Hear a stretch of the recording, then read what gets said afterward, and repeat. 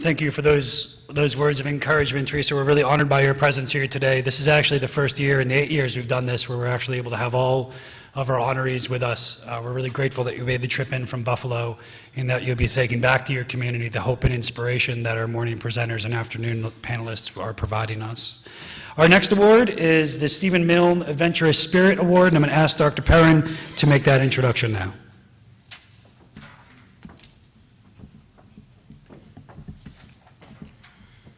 So this year we're awarding this award to Eric Engdahl, who is here. Eric's mother Sheila died from ALS. He's been fundraising for TDI since 2008. Eric's incredibly passionate and incredibly creative in his fundraising. He recently had one of his events, Wings Over Wall Street, here in Boston, which has become a very successful event for the fundraising for the investment community. He also organized the big game battle. He's participated in the Tri-State Trek. He's an incredible networker, an incredible guy. His family is so dedicated. They're truly amazing. So, Eric, I know you're here somewhere.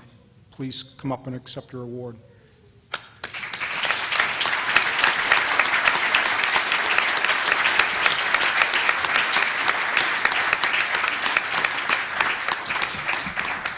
Literally, Eric's family is here.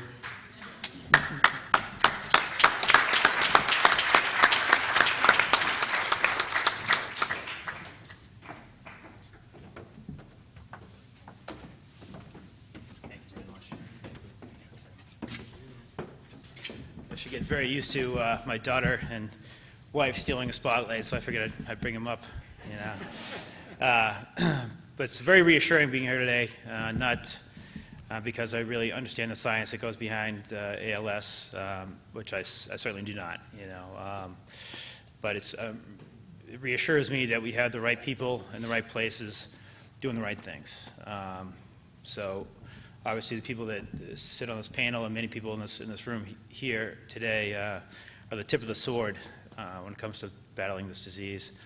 But I think it's important to remember that, you know, everyone that's involved in the ALS community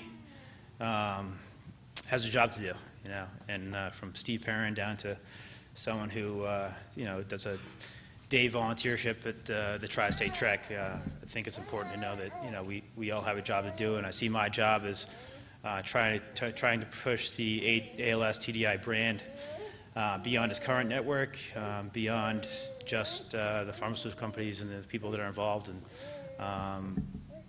you know, at a bigger level, and try to get ALS out there and make people realize what a horrific disease it is and what a resource we have here in Boston in ALS TDI. So I would like to thank, you know, first my family, my daughter, and my wife Rachel, my family, many of which are here today, Team Sheila, my poor friends that I constantly hit up for money, and I make do these outrageous fundraising initiatives, but most certainly my mother, Sheila Engdahl,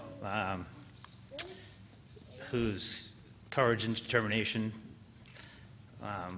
got the ball rolling for many of these events, and you know, ALS picked a fight with my family, but it was my mother who chose ALS TDI, so I very humbly and very proudly accept this award on her behalf.